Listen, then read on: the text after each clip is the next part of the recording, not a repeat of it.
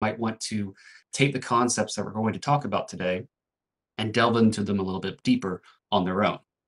But for today's discussion, we're going to go over a few things. First, we need to talk about profiling in general. Why is it important? And how does ICE perform profiling? Secondly, we're going to then talk about ICE APIs and how we can work with ICE using those APIs and then affect our profiling of endpoints. And then we're going to look at how we can gather data around our environments to then send to ICE via those APIs. And what kind of data that we're sending will be gathered through a packet analyzer process. And at the end of this, we're going to wrap it all up into taking all those individual components, putting them together into a nice cohesive solution that you can deploy with the use of just a few commands. But first, as Rico mentioned, I would like to learn a little bit about the people on the call today. So we're going to do a quick Slido poll. So please grab your phone and scan the QR code. And we'd like to hear from you about what tools are you using for profiling today. Now, these tools could be ICE, just that you're building custom profiles within ICE, or maybe you've integrated ICE with Catalyst Center and you're using Catalyst Center to help profile your endpoints. You can put ICE and Catalyst Center. You can put in multiple entries to this. Or maybe you've bought a third party tool of some sort. Or maybe you're like me and you've built a third party tool. Um, Let us know what you are using today. And I'm going to leave this up for just a few minutes so we can see people are adding some new ideas. So looks like ICE is, of course, the main one. There's some Metagate, DNAC. Okay, no profiling at this moment. Okay, so the person who put no profiling at this moment, you might see a reason why you might want to do that going forward, because we're going to show you some benefits of what you can do when you learn more about what's in your network. Looks like Duo trusted endpoints. Okay, and some people are using the specific protocols. Okay, see a few more participants typing, so we'll wait a little more.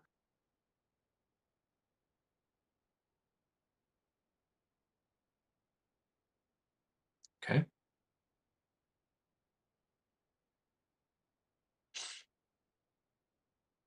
all right. So thank you all for filling that in. The next thing I wanted to ask is a quick survey on your skills of the people that are on this call today. What your understanding is of two technologies we're going to spend a lot of time talking about. So those two technologies would be Wireshark and Python. So if you want to go ahead and fill out your experience with these, now Wireshark being a packet capture analyzer, you could say maybe you've never used the tool before, and that would be a one, or you use it fairly regularly or know what it is. That's kind of maybe a two to three or four. And then five, if you use Wireshark all the time and you understand all the details of the capabilities within the platform, maybe give yourself a five. So it looks like we're lots of people in the two, three, and four range. It's good. And again, you don't have to be an expert in any of these tools. This is just trying to understand who is attending the session so that we can make sure we don't cover or skip over topics that may need more detail. And while everybody's filling that out, also let's see what the Python experience is of the attendees. So lots of ones, okay?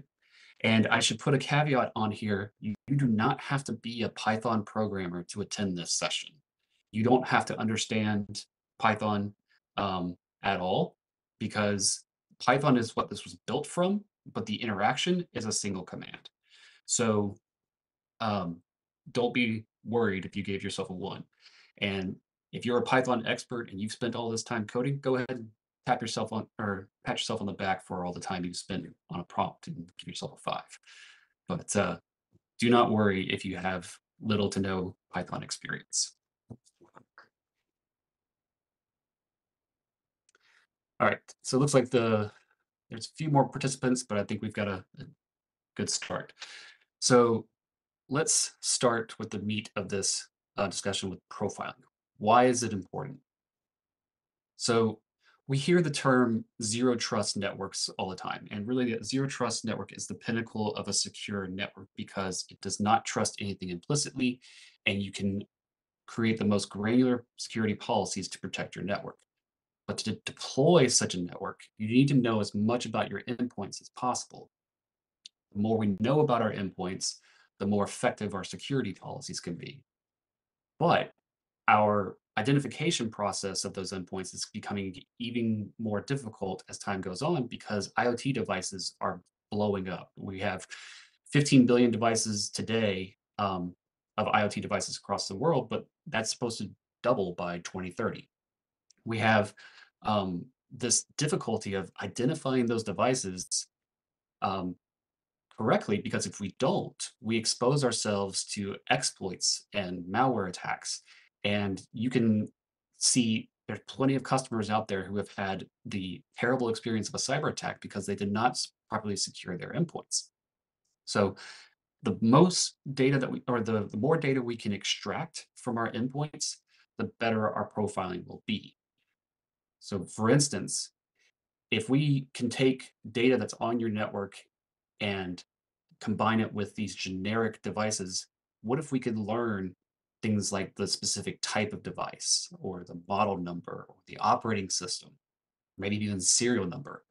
That would help us turn these generic devices into more accurate profiles. Like instead of it being an Apple device, it's a MacBook Pro 16-inch with a M2 processor manufactured in 2023. Or instead of it being a generic Philips device, which could be a medical device, it could be an appliance, or in this case, it actually happens to be a smart light. Um, what if you could learn that detail about it and the model of that smart light with the OS version running on it? Or maybe if you're dealing with randomized MAC addresses in your environment, you don't know what kind of device is using that randomized MAC address. What if we could see actually the model of the device behind that randomized MAC address or the OS version running on that endpoint? That's the kind of visibility that we're looking at here. And the key thing here is that this is using your data in your network to make these better profiling decisions. But this is a completely passive tool. We are not probing your endpoints and gathering additional information from them. We're just listening to the data that your endpoints are already advertising on your network. So before we can get into the nuts and bolts of how this software works, we need to do some admin tasks to make sure that our ICE instance that we're going to integrate with is set up optimally for profiling endpoints. That way, we can follow best practices and avoid misidentifications by allowing ICE to work optimally. So, how does ICE do profiling? There's really two components to this. The first component is the switch configuration or the wireless controller configuration as well. But this includes your radius configuration, so your AAA settings, or your SNMP credentials that you define, or if you're using DHCP helper IP addresses to send DHCP data, or preferably if you're using device sensor, which is a Cisco Catalyst feature and allows for us to take things like CDP, LLDP, and DHCP, take those protocols, those advertisements from endpoints, and convert them to radius accounting messages. So they get converted to radius to be sent back to ICE for further analysis.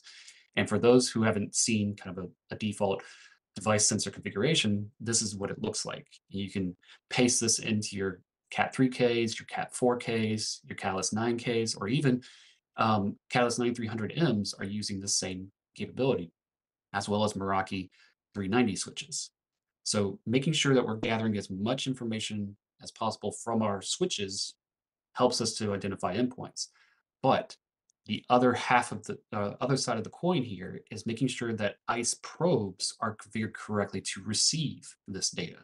So that would be the default probes within ICE, like Radius and DHCP, etc. And the thing about probes is you want to make sure that they are consistent across your PSNs or your policy service nodes in your ICE environment. Because if your probes are not consistent, one one portion of your ICE deployment might be gathering more data than the other and making better decisions, while another one only has half the data. So we need to make sure that probes are consistently defined and enabled so that you do not have inconsistency of profiling data and therefore inconsistency of policies created. So, what are those probes that I'm talking about? These are the defaults. So ICE profiling probes that are enabled for various protocols, these are the default settings. And included in the defaults is the radius probe. Like I mentioned in the previous slide, this is what device sensor uses for learning additional data about your endpoints. And once that data is learned, we can make policy decisions from it. But for today's discussion, we're not going to talk about stuff built into ICE. We're talking about a third-party tool, and we're going to therefore use PX Grid, which is called Platform Exchange Grid, and is the way that we can communicate from ICE to other third-party systems. Now, PX Grid, if I turn this probe on just right now, you might get an error message that says you need to be running the PX Grid persona. Now that's fine because essentially, if you've never turned on PX Grid, it's saying I can't analyze data on a service that's not running. So to get around this error, to fix this, all we have to do is go to our ICE deployment and we'll look at all the individual nodes in our environment and say, okay, I want to turn on the PX Grid persona. Now, there are a large number of best practice designs available for enabling the PX Grid service based on the size and scale of your ICE environment. And we'll have some links to those resources at the end of this video. But the gist of turning on PX Grid is you simply click on a node, turn on the toggle switch. And in my case, I like to enable PX Grid Cloud for future integrations. Um, and then as soon as you turn that on with the probe in the previous slide, that turns on these IoT asset attributes for your endpoints. So all of the endpoints in your ICE environment now have additional fields added to them for allowing third-party integrations to write data to those endpoints. So add additional context to those endpoints, which is what we will use with this software I'm going to demo for you today. Now, these fields you'll see popped up in other examples as well. So I want you to remember IoT asset. And so whenever you see asset, that is the IoT asset attribute fields. Now, we know with these settings enabled, we have the best policy or the best practices for our configurations and our probes. We can now start talking about how are we going to send data into ICE. So we're going to use ICE APIs. Now, there are two types of APIs within ICE. First, you have your open APIs, which are your traditional REST APIs, and these are your typical request response. So this is, I'm saying, what's your name? You say Bob. I say, where are you from? You say New York. Okay? And now I've learned some information about you. They're very simple um, uh, request response transactions. But there's also WebSocket APIs. Now, WebSocket APIs is where you might hear the term PX Grid publisher and subscriber. So that idea is more of a streamlined real-time monitoring of activity or real-time streaming of data. And that is essentially a handshake between a client and ICE, and a TCP connection is established between the two of them. And this is really great for sending real-time updates. So in the previous example of Bob from New York, I could say, Bob, tell me about your growing up in New York. And then Bob tells me a long story and giving me all this context and data. And I start learning more information about Bob and how he opened up a shop in New York City. And that is real time activity. I'm receiving a stream of data from Bob. So with that understanding of the kinds of APIs, when we work with PX Grid, there's two, we're going to use both types. We start by saying, I want to do a REST API query. So I need to learn a little bit about the ICE environment first. I need to know what PX Grid server should I connect to? So I'm going to query ICE and say, which one of those nodes did you turn on that PX Grid persona for? Because maybe I have 10 nodes in my environment and it's the node A is the one that responds back as that's the one that's running PX Grid. And now that I learned that information, I can say, okay, what services are available on node A? And in this case, I would get a response back saying service A or service one, service two, etc. are available. Once I have learned that information, I can then say, I want to establish a WebSocket connection, aka use the publisher and subscriber APIs. Now, with these, what I'm going to do is I'm going to say to ICE, I would like to publish service one on node A.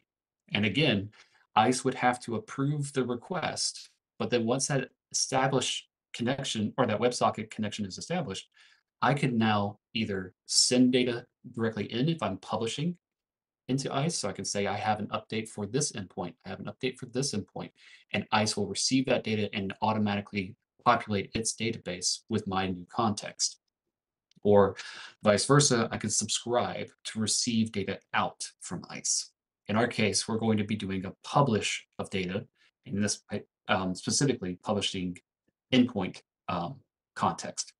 So even at this point, this might sound a little overwhelming of all the different components and processes that have to happen.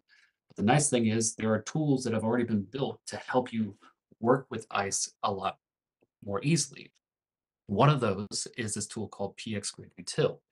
Now, pxgridutil is a Python library that was written by one of our engineers, and it takes all of those settings of those API calls to ICE and automates them into a single command. So in this case, this would be a um, single RESTful request to ICE. So I would say, I would like to know all of the sessions that are currently in the active state or started state, and I'd like to know their MAC addresses. So this would be a single request and response. In this case, I provide the host name of my ICE environment. I provide a node name, which is essentially my username for the credentials I'm going to provide, a node secret, which was my password for that credential. And then in this case, I did insecure, which is just saying I don't need to verify the certificate that's in use in ICE because I trust my environment. I know what this is. And the response back that I get are the MAC addresses. And that works well for just a stateful request. But maybe I want to do a WebSocket type request where it's a streaming of data. Well, for that, I have something like pxpublish. A pxpublish is again a single command, but I provide the credentials of the name of my ICE instance, my username, my certificate details. So -C, -K, -S are my private cert, my private key, and the root CA certificate of my ICE environment. That allows me to do a certificate-based authentication, which are enable you to scale these kind of integrations a lot greater because PXGrid certificate-based authentications, as far as I believe it was 3.2, introduced a lot more scalability, or sorry, 3.1 introduced more scalability using certificate-based authentications.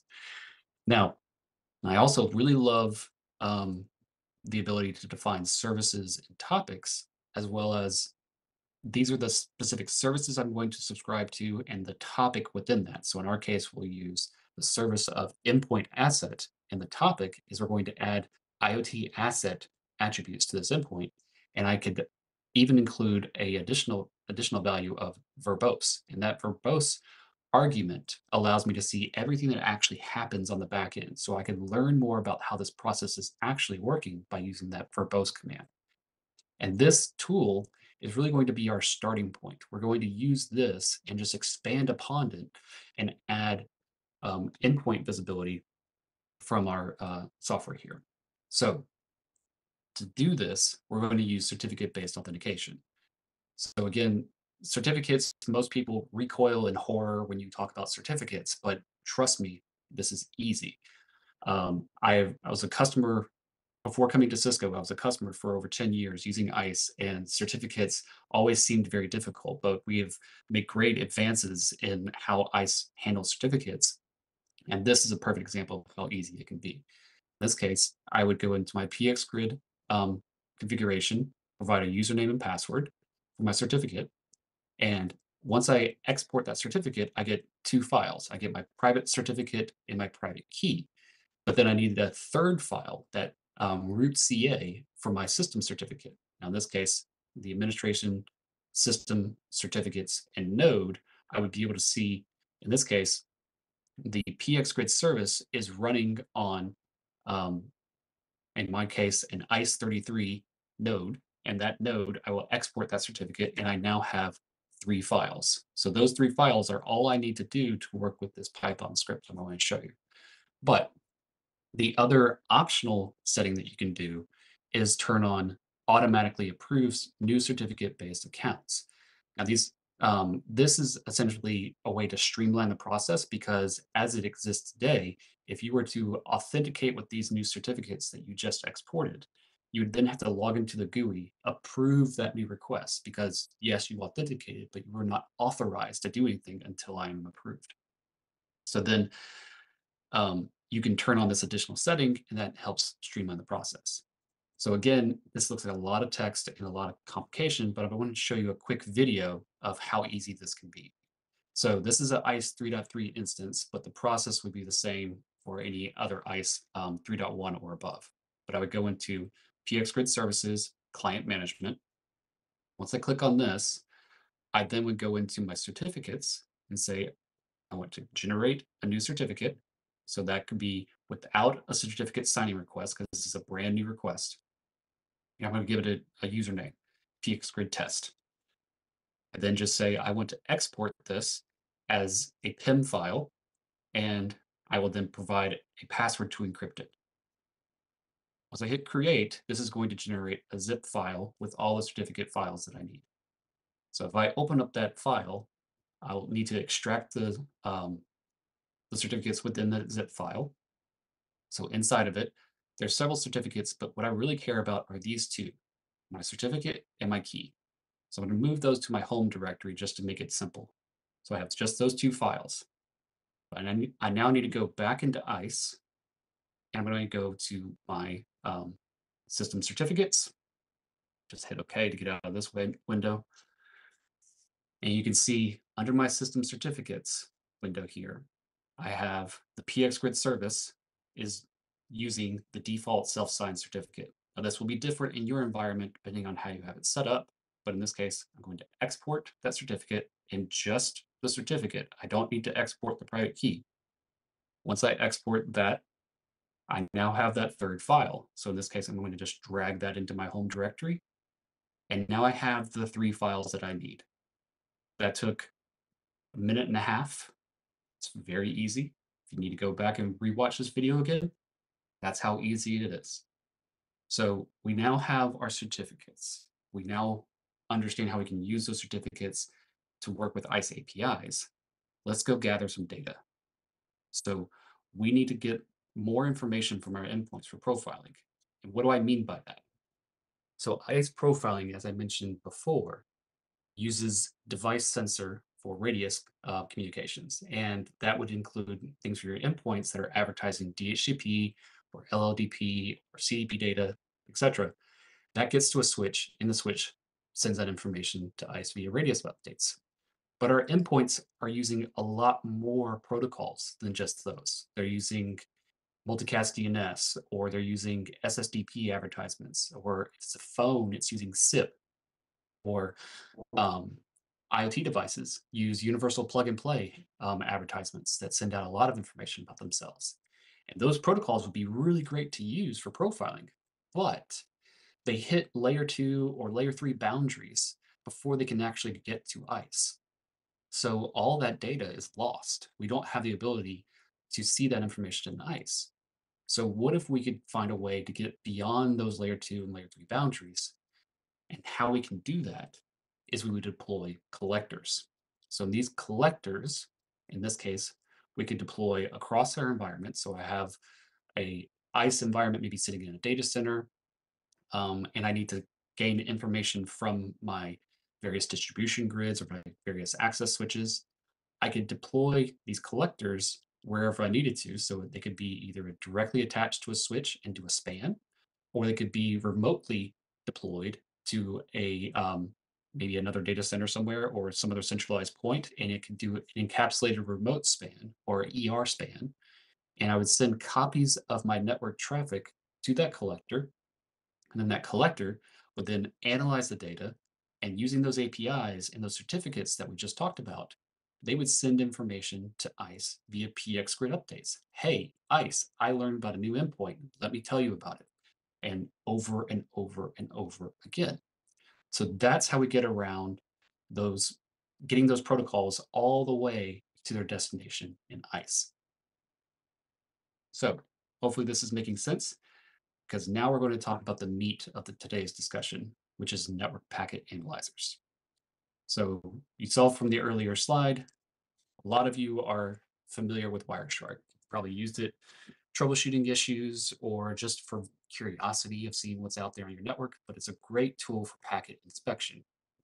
And most of you have probably used the GUI version of this, but there's also a CLI version of it called T-Shark. Now, somebody spent a lot of time and took that CLI-based version of T-Shark and built a Python library around it. So essentially, they took Wireshark, built it in Python, and now they have a thing called PyShark.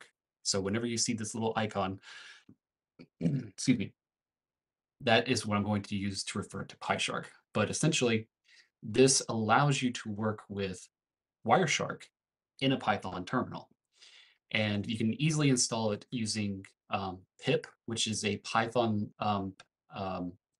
package manager. So if you want to learn, or if you want to install additional Python libraries or additional software in Python, you can use pip. In this case, you just type in the command pip install PyShark, and that installs this library for you.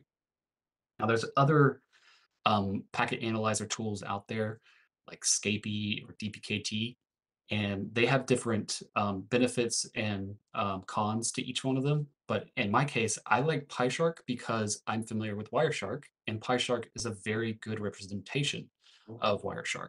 So my familiarity was the reason why I chose this for this tool. But let me show you what PyShark actually looks like. In this case, on the right-hand side, this is a Python terminal. So this Python terminal, if you are working in a workstation and you just type in the word Python, or you double click on the Python exe if you're a Windows user, you'll see a terminal window like this. And that terminal window, the first thing that we could do to work with PyShark is we want to import that PyShark library that we just installed.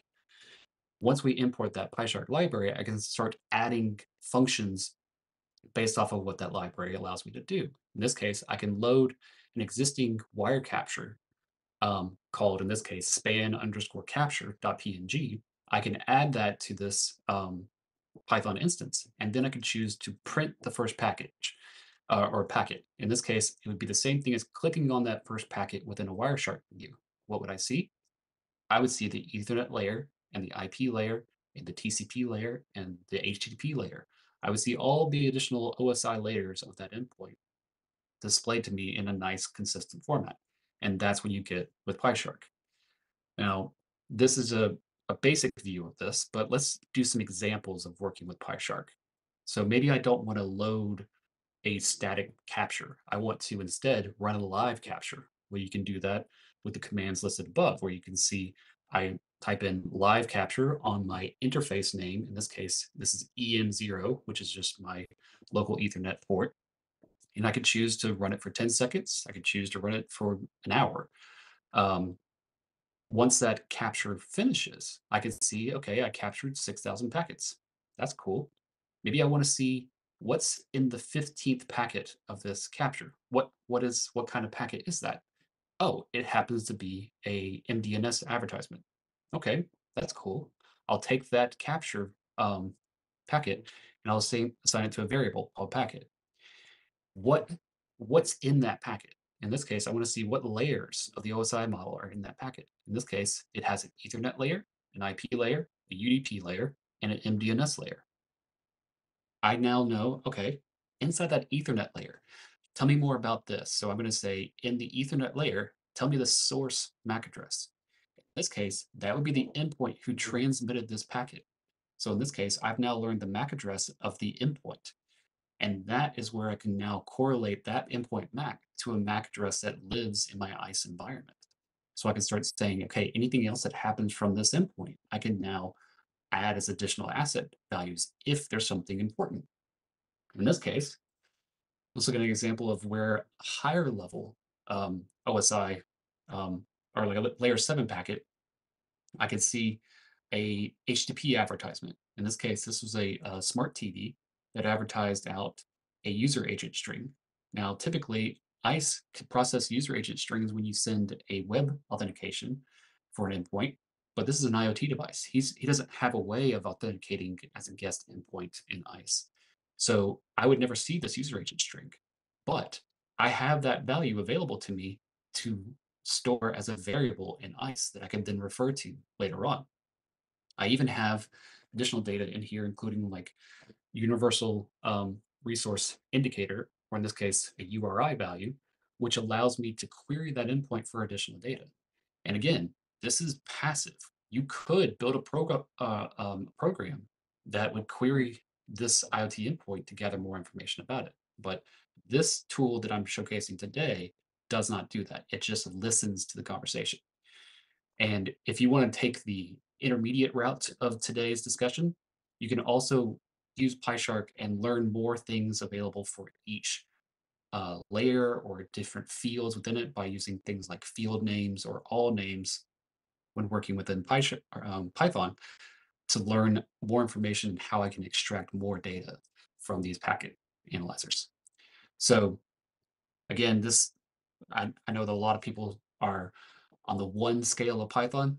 That's fine. You don't have to understand all the details of this, but I wanted to explain it a little bit more. But let me put it all together for you. I'm gonna make it a nice cohesive package for you as you can understand all the things that we've talked about before. Let's see it in practice. So in this case, take an IoT endpoint, that smart Philips lighting device. Maybe I've configured it with a static IP address. So the only information that ICE has about it is the MAC address of the endpoint, which in this case, ICE would look up and say, okay, that's a Philips MAC OUI, so therefore that's what I know about it. But that IoT endpoint also sends a universal plug and play advertisement. And in this case, ICE doesn't have to respond. ICE just has to listen, and somebody else on the environment could respond to that UPnP advertisement, and that endpoint will say, hey, here's my XML. And that entire conversation, we can send um, for additional, or we can analyze for additional information, including, you can see in here, the model number, the model name, and additional details about this endpoint that are extracted from that XML data. So had that data been sent to ICE, I would learn a lot more about it. So in our case, if we send it to a span to a collector, and that collector is running pxgrid PyShark, we can now extract those fields into those IoT asset fields that we talked about at the start. So those IoT asset fields now can have additional context, and that collector can say, hey, ICE, I have an update for you. Here's a pxgrid API call that I say, hey, here's some additional context for that endpoint. Another example of this kind of scenario is a Mac or an Apple device. In this case, the MacBook that's connected here is only known again by a generic device because maybe it doesn't do DHCP for whatever reason, or the DHCP is not configured correctly. Um, that MacBook is still sending a multicast DNS advertisement. And that multicast DNS advertisement includes its model number, its OS X version, even its color. And I could take that information, extract the relevant or send a copy of it to an analyzer, and then extract relevant data from it. So I learned that, okay, the model equals MacBook Pro 16.1. This software will automatically do a lookup of that model number and tell you, hey, that's actually a MacBook Pro 16-inch from 2019. And the OS X version equals 21 on the right-hand side actually translates to macOS Monterey. So I know the OS version and specific model details of that endpoint without ever actually probing the endpoint. It was freely advertising this data. I'm just analyzing it and then sending a pxgrid update to ICE to give that additional context. So that's how you can make much more granular decisions about your endpoints because you use the data they're already advertising in your policy decisions. So let's create oops, let's create a new profile based off of that data. So that IoT endpoint, we learned the product ID was Philips Hue. So I've got this data now in my context visibility for that endpoint. I could then go into my profiling settings and say, I want to create a new profile called Philips Smart Lighting. And Philips Smart Lighting is using a condition down here that says if the IoT asset field of asset protocol ID contains Philips Hue, that's smart lighting versus maybe Philips Medical, which would be the CT scanners or whatever in your environment. So I can make that distinction now because I have more context, and I can then use this new profile in a endpoint policy that says, hey, if it's a Philips device, a Philips smart lighting, I want you to go into the IoT VLAN. But if you're just a generic device, you get deny access because I need to know more about you first. Or you can choose what to do with your policies. But this is where that granularity helps you with better security. So let me show you a quick demo of what this actually looks like in practice. So I have an ICE 3.3 instance here. And again, ICE 3.3 is adding some additional features, including these things called multi-factor classifications or MFCs. And these MFCs allow us to do mappings to manufactured model detail or manufacturer details, model details, device type, and OS. Now, those fields can be populated by various feeds. Now, they can be populated by our AI/ML engines. They can be populated by statically defined by the user, or in this case, they can also be written based off of what data already exists in the IoT asset fields, which is what's going to happen in our case, because this is a brand new ICE instance with 0 endpoints. So what you'll see in this demo is on the left-hand side, when we scroll to our seeing our endpoints, you'll see what ICE classified the endpoint as. But then you'll see those 4 MFC fields populated with data that we have now sent to IoT asset fields and then had been mapped to those MFC attributes. So as I mentioned, there's 0 endpoints in this environment. So I'm going to go to my endpoints tab just to verify. And you can see 0 endpoints, refresh the screen, nothing's here. So I'm going to now go into my terminal window. And in this case, I've already installed PX or PyShark, but I'm going to verify first, do I have those 3 certificate files that we talked about earlier?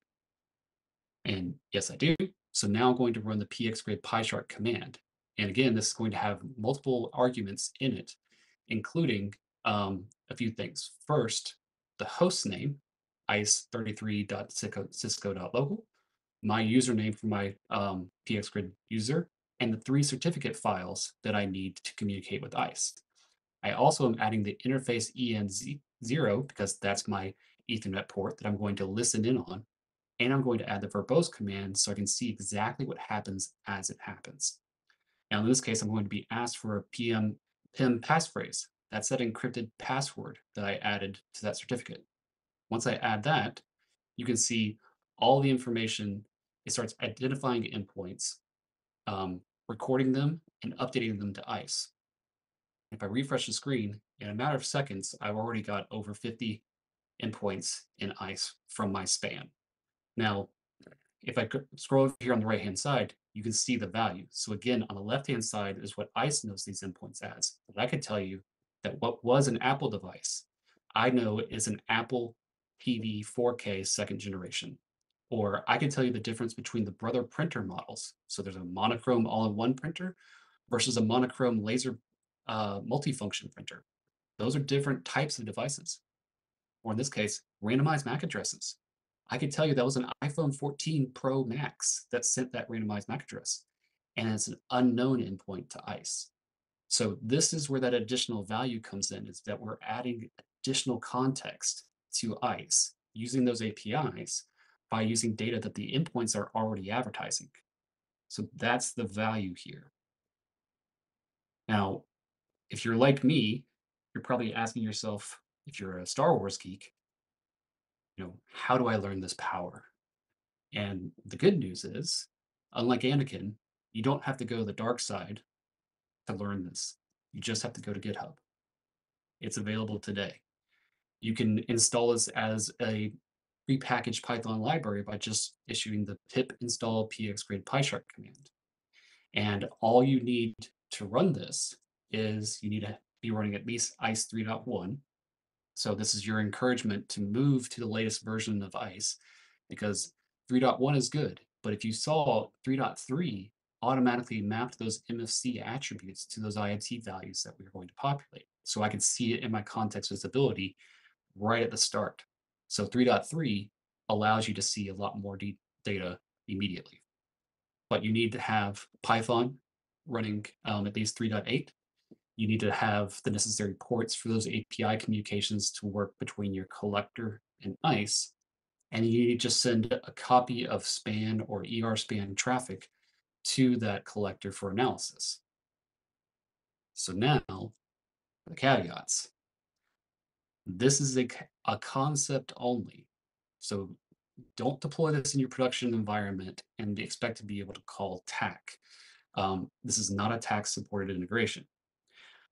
The other thing to consider with this is that if you have an existing PX Grid integration, this tool, as it is today, is writing to those same PX Grid attributes that other integrations will write to as well. So if I write values with this integration and then I have an integration with a third-party system that's also writing to those same fields, we override the same fields over and over and over, and you end up having inconsistencies in what data is actually there for you to make policy decisions on. So keep that in mind. But the positives is that this does a lot of additional value to customers who don't have those existing PX Grid integrations, or they want to learn just more about the data, their endpoints they're sending. So you can do HTTP, XML, MDNS, all these other protocols that, and randomized MAC address detection is a huge problem in a lot of environments. So I've deployed this in an environment where there was a IoT pre-shared key network. And that pre-shared key network had all these random IoT devices that were connecting and sending that data um, back to ICE with just a MAC address. But now I have the ability to tell you what actual endpoints are sending or are connected to that pre-shared key environment by looking at other data they're already communicating with. And again, you can do dynamic vendor model and OS lookups with this. And then maybe you don't want to integrate this with ICE. Maybe you want to just do a packet capture and see what kind of data I can extract from that. Well, if you do a PCAP file, you can do an individual file analysis of this. So and the entire process is pretty easy to set up. So let's see what it's like to actually deploy this on a collector. Like let's build a collector right now, and I'll show you how easy it is. So in this case, I have an Ubuntu 22 VM. Now you can download this software for free, spin it on a small VM. In this case, this is two virtual CPUs at 8 gigs of RAM. So it's not a very big machine. But the first thing that I need to do is issue 4 commands. I need to first um, issue an apt-get update to just get the latest libraries. I then need to install Python, and then I need to install Tshark, and then I finally need to install my pxgrid PyShark command. And those commands are available on the GitHub for you to just copy paste. But in this case, I've got those. I'm going to pause the video here real quick. So I have those commands to just finish the installation of the required software, and that's it. But now this VM, I need to add an additional interface for to act as my span port. So the port that will receive all the copied traffic. In this case, I'm going to use um, an RSpan, which is just a VLAN mapping. So I'm going to go into the VM settings and I'm going to add a new network adapter. In this case, I'm going to go to my RSpan VLAN. And that RSpan VLAN, once I hit save, if I do a, oops, sorry. What's that there?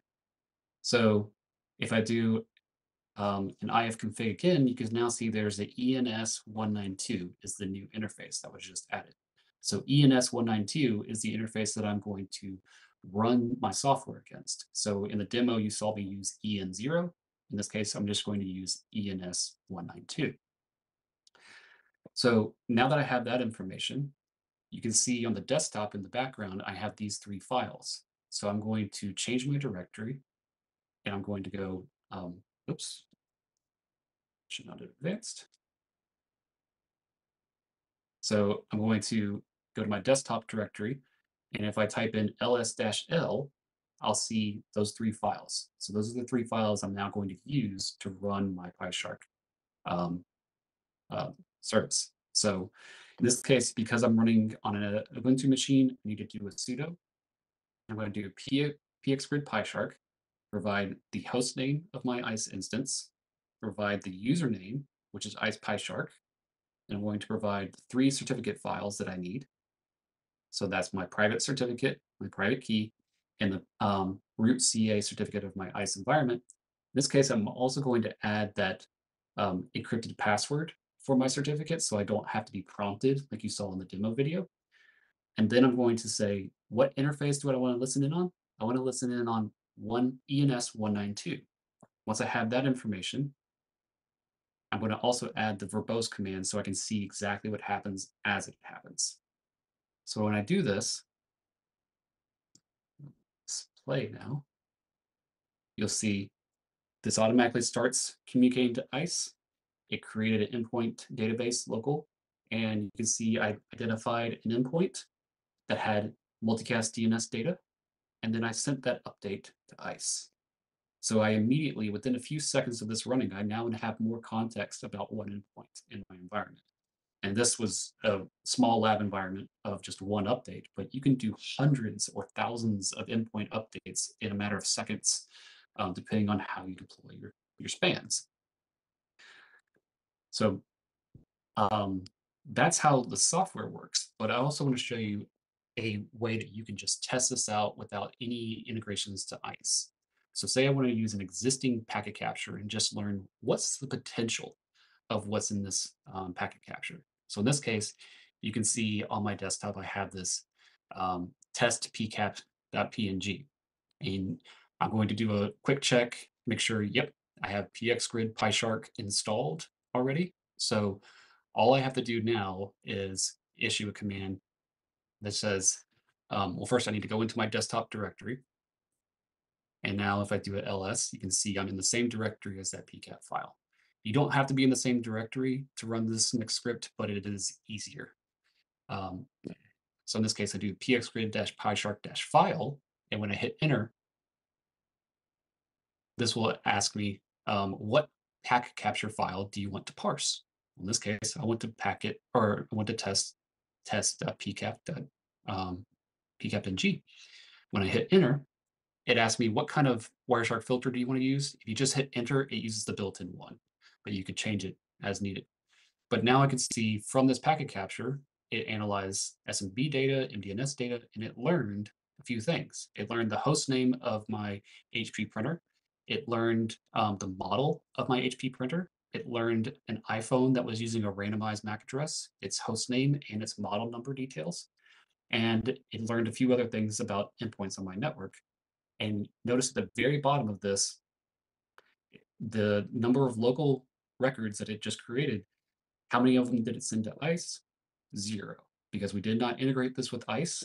So this is a way that you could test out what kind of data is out there and could I use this in ICE policies? So install the software and run a PCAP file against it to learn more about what's on your data.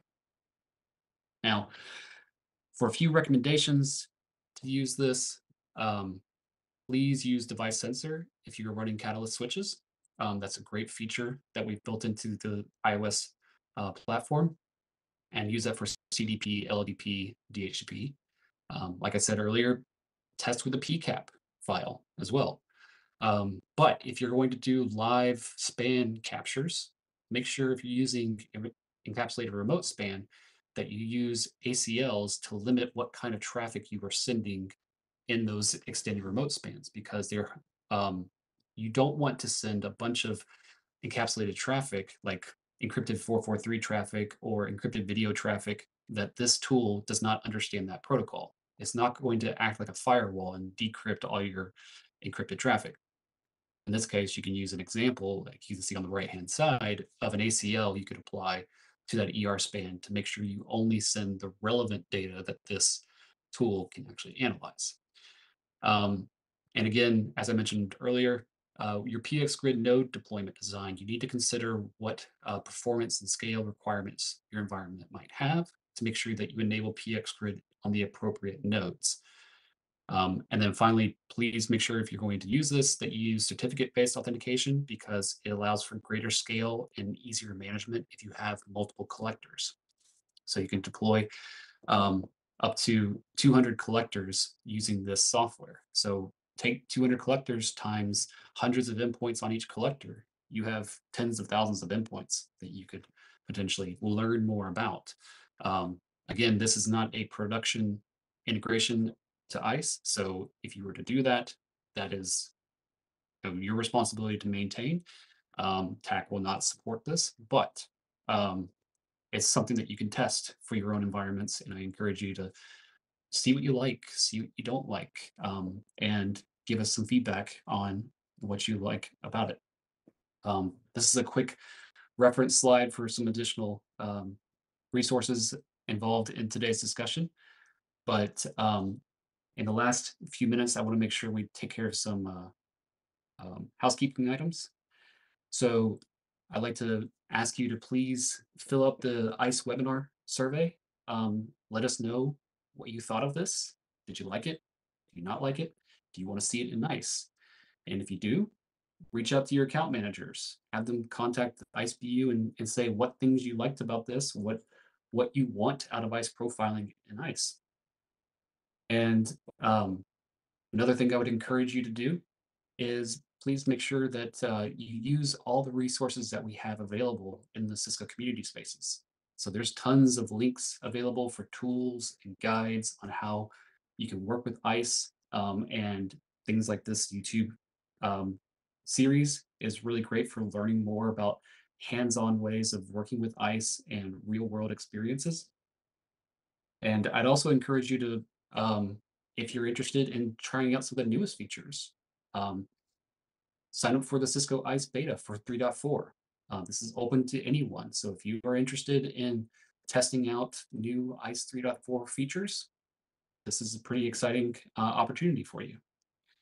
And one other thing to point out is that you saw the benefits of moving to the newer ICE 3.3 instances with those MSC attributes, but also make sure that if you are running an ICE 2.x, this is your opportunity to move to ICE 3.x. We have some ongoing migration offers available for customers to upgrade to your latest versions um, and benefit from all the advancements that we've added into ICE. And finally, we have an announcement for in order to meet EU regulations, we improved the efficiency of ICE appliance power supply units.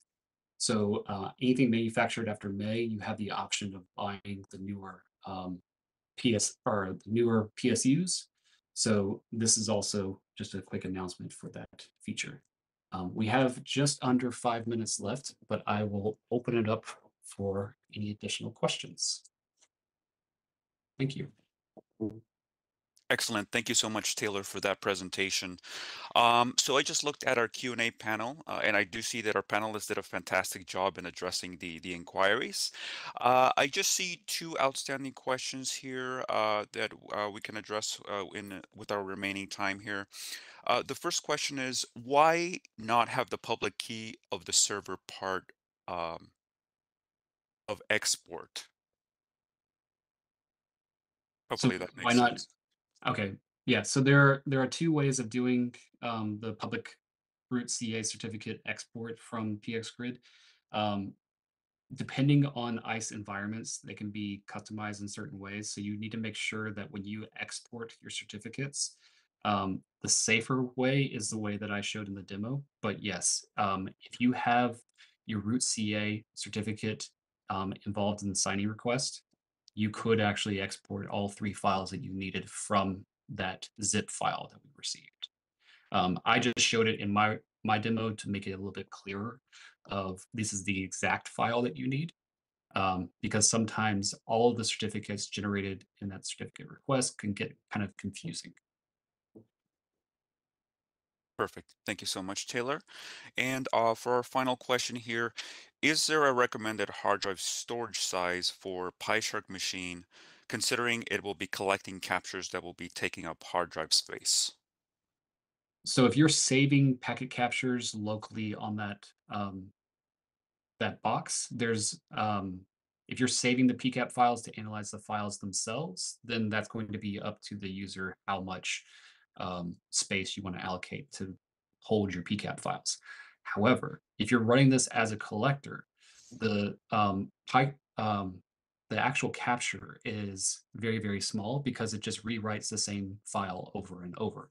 So in this case, all of my VM testing, I had a 40 gig hard drive just because that's my generic size, but you can do far less than that because, again, the packet capture file is just being rewritten over and over. It doesn't save the packet capture as part of the program. Excellent. Thank you so much, Taylor, for addressing those questions. So, with that, I think we can go ahead and wrap up our presentation for today.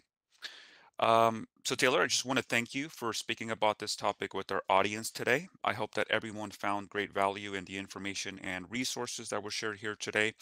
I would also like to extend a very big thank you to